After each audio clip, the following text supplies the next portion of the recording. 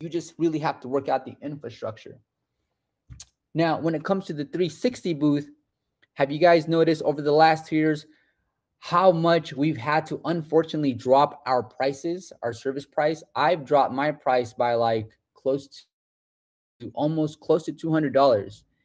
And that sucks for me as a business owner, because I remember those days where I would go out for 2 hours with the 360 booth myself as the operator. I would make close to $700, not including any tips that we would get, because you guys know in this industry, sometimes we get some big tips, right?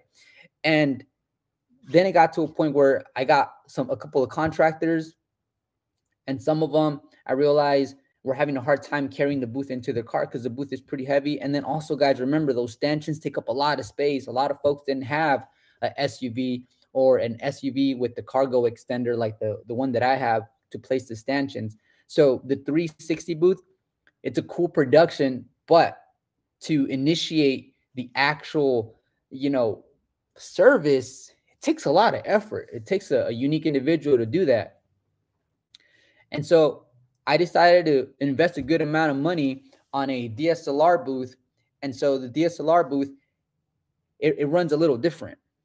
It runs a little different in the sense that you can actually change a lot of the effects, right? So when you're dealing with software like Snapic, you can create a lot of different types of experiences with a digital photo booth that's connected to a mirrorless camera. And so the quality is going to be amazing. And so these right here look great at weddings, at corporates, at almost any venue. So that's why you guys are starting to see me put content out for the DSLR photo booth, not even the iPad selfie booth, but the DSLR photo booth, because constantly looking into the industry, into the game, I realize the consumer is going to get a lot smarter, and they're going to want the best bang for their buck. They're going to want quality for their big event.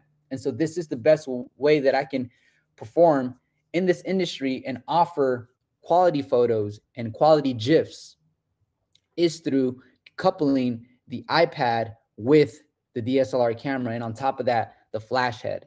So as there's 14 of you guys right here.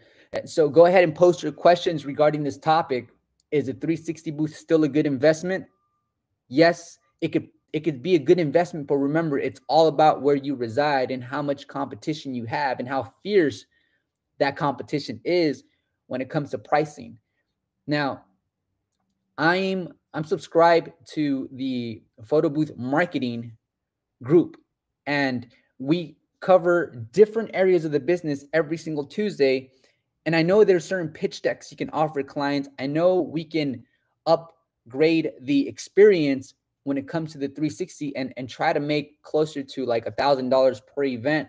But let me tell you, ladies and gentlemen, it is extremely challenging to do that, because even on a smaller scale, you're still competing with local competition, but now you're out in this ocean of photo booth businesses trying to capture a whale and wheel that whale in so that they can hire you and pay you maybe twice as much as you are charging right now. So that's a challenge on its own. You have to have the right verbiage. You have to have the right network. You have to understand the way corporate communicates. And so there you're going to need templates and things like that, which I have, but I'm telling you right now, it's not the easiest thing to do. However, if you are able to capture some of those big corporations or their larger venues, that's great, because now you might have consistency throughout the lifetime of your photo booth rental business, because you'll have them as a repeat client. So there's risk and reward in everything.